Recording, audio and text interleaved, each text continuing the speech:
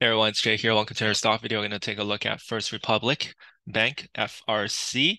This is the first one that comes into focus after Monday close to report earnings. So this is going to give insight into, as the Wall Street Journal has put out an article to say how deep the banking crisis was. A lot of this happened back in March, just hasn't really been much follow-up after that. And as I mentioned in my previous videos, the Fed has gone back to tightening. They created temporary credit facilities to help out the banks. And as Yellen and Jerome Powell talked about importantly, and the Fed mentioning that the contagion, right? If one fails, others may fall. So when the fall started with Silicon Valley Bank, that's when you kind of saw the dominoes fall and additional stability in banks really got called into question. But ultimately, now the Fed has gone back to their tightening cycle. A lot of these pressures seem to have faded away. Now, the question that we try to look at in this video is what's next? And are the shorts in trouble? So when we look at the short volume here, let's take a look at FinTel here. We got about 54 million shares short currently on FRC with 2.18 days to cover. Short interest at the float is 59%. Off exchange dark pool is 57% currently. So we'll see how this changes tomorrow ahead of earnings and after earnings. If you haven't subscribed already, make sure you do smash the like, follow and subscribe. This way you don't miss any updates on FRC or any other stocks that I mentioned here on the channel. So this is going to be key here to look at the volume here. Once pre-market opens up ahead of earnings, usually before earnings, there's an earnings run up. So we'll see if we're at 14, if we try to move towards that 15 number. A lot of people are calling for 18 to 19 here, possibly as a first step up. If positive earnings and things are not as bad as doom and gloom as they first appear to be. So we will see how that plays out. As always, leave me your thoughts and comments in the comment section as well about what you guys think. We do have a just a baby gap down here on the futures which have opened. SPX is right around S&P 500 futures is right around that 41.26 mark here. So no big changes yet. But I am concerned that the futures seem to be losing footing on the moving averages here. If this turns into resistance and gets a further knockdown, that could put some pressure here on the market. We'll see how things play out. And as you guys can see, it's been very topish in the market on the hourly chart here. And moving averages is quite telling. We'll see if it's able to hold here, go sideways ahead of big tech earnings through Tuesday and Thursday, which I'll get more coverage on throughout the week here. So I'm expecting a lot more volume to show up pre-market and definitely after hours when earnings are reported as well, and try to get an updated video once we get the firm numbers here. So back in March, I'm going to take a look at some of the story here back in March because that's when a lot of the things happen. The first thing you're going to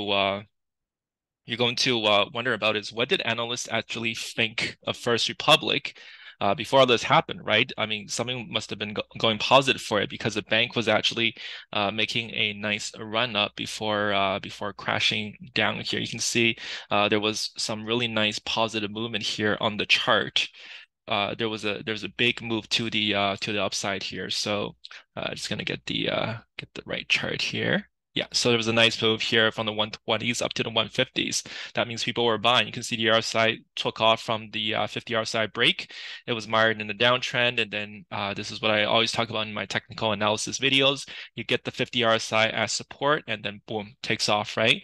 Kind of peaks at 150, and then you have to fall out, and now it's trading at 1/10 the price, with people thinking that is this going for bankruptcy like Silicon Valley Chapter 11, whatnot, and it's just been trying to stop the bleeding ever since. So here, if things are not as quite as bad as what everyone thinks it is, those 54 million shorts could be in some real trouble, right? You could see a nice short squeeze to the upside. Not saying we recover everything all in one shot. It's going to be a process. You can see the whole crash here took quite a few days. I'm on the daily chart here where each candlestick represents 1 day's worth of trading time coming down to the bottom and then settling around the current price. So, that 18-19 mark closed at 20 being the round number and the psychological level of resistance. That seems like a nice goal. And then we'll see if it's able to work its way back to the 30s.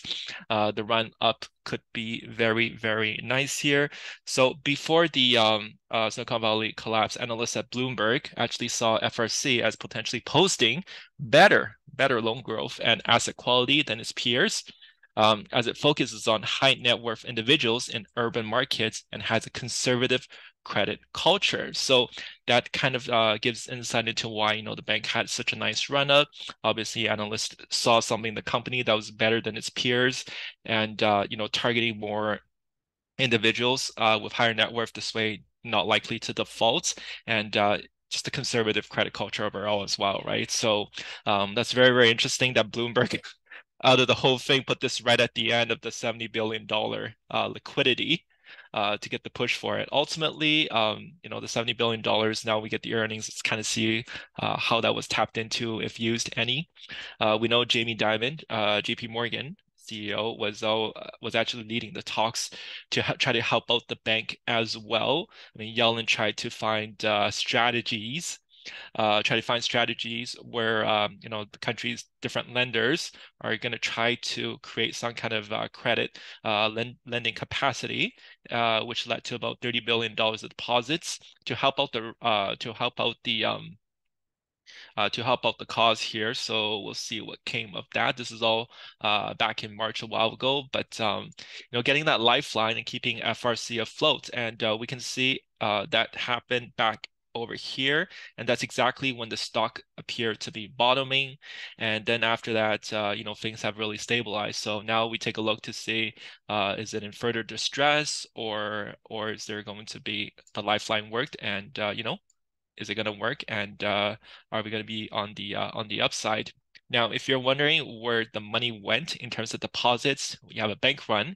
Everybody took their money out. So what did they buy? Did they buy gold? Did they buy other stocks? Did they buy crypto, BTC, anything else like that? Right? Where does the money go? Well, if you can't deposit in one bank, that's not holding up too well, then you put it into one of the big six or really big bank, right? So Bank of America, obviously noting that there was a huge amount of cash that piled in for the quarter there, because again, there was a lot of worried about stability, and 508 billion. That's just a lot of money.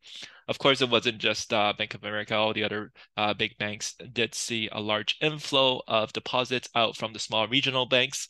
So as that pressure subsides, let's take a look to see if the regional banks are able to recover, as long as there hasn't been further bank runs that have happened, and confidence slowly builds back into the system. We could see the stock ideally again trend back towards the upside. But again, as I mentioned, baby steps. Let's not have monstrous targets, because usually when a stock does crash quite a bit, it doesn't just go vertical all the way back, right? So it's a slow pressure up. It's always a slow bull run and a fast roller coaster to the downside, right? So let's take a look. Again, leave me your targets as well about what you guys think. Will FRC take off after earnings? Did everybody get it wrong? And yeah, leave me your thoughts. So lots of discussions about FRC ahead of earnings here. That's why I want to hear your input. I'll see you guys in the next one. Cheers.